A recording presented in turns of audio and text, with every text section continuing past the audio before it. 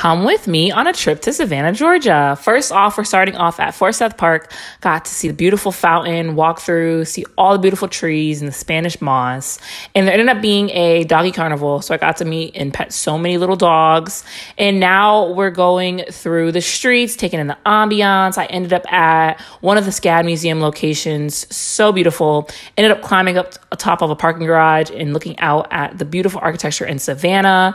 Now we're downtown at the Plant District. This is where like all the shops are, the beautiful water, taking in the scene. And then we're now at the SCAD Museum, another one of their art museums. They had some of the students' work, so beautiful. And this is day three. Day three, ended up at the Marriott Hotel. I got to see this beautiful dinosaur sculpture and so many shops inside of here. Beautiful jewelry. And here's another art museum that I don't remember the name of, but they had really cool artwork.